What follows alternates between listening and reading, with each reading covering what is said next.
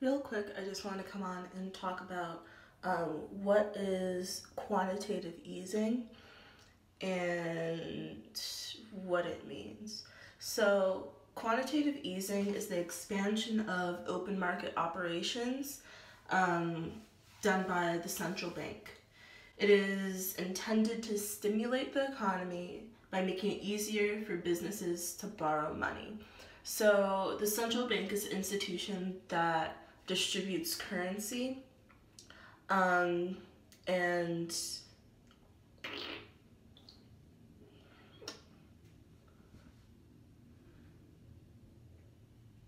centralized currency means it's distributed by the central bank. Decentralized, like crypto on the other hand, is not distributed by the central bank.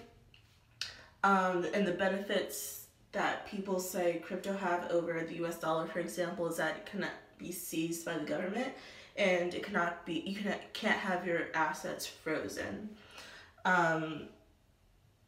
So quantitative easing is kind of like what happens right before a recession hits, and it's an indicator that the economy is slowing down. The stock market is not an indicator of the economy.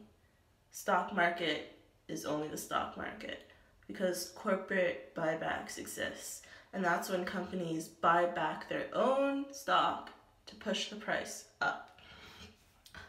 So banks buy mortgage-backed securities, which are mortgages sold by local banks that are packaged into pools.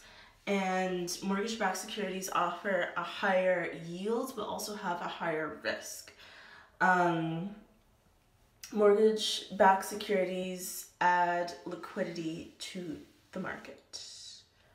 Quantitative easing increases the money supply and lowers interest rates. When the money supply goes up, interest rates go down and banks make more loans.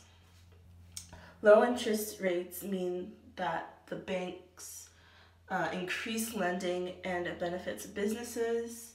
The more money in circulation, the lower the value of currency goes. So reserve requirements are how much money that banks are required to hold in their vaults.